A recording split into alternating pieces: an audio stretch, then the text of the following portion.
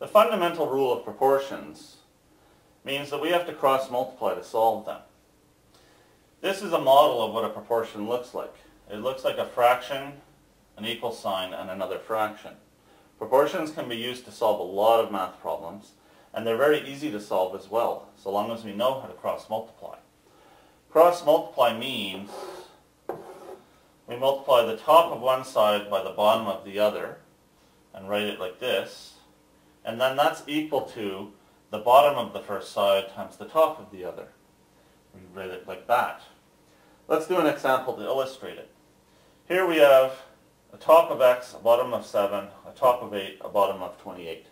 Top times bottom means x times 28. I'll write that as 28x. Bottom times top means 7 times 8. So I put equals and 7 times 8. Simplifying, I'll start by multiplying the 7 and the 8. And I get 56. Then, if I divide both sides by 28,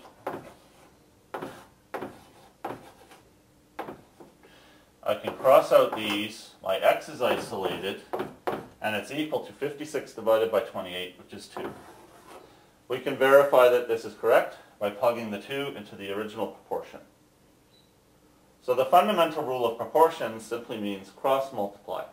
Top times bottom equals bottom times top. Now let's look at some other examples. In this proportion, we actually have an algebraic expression in one of the positions, and we can still solve this.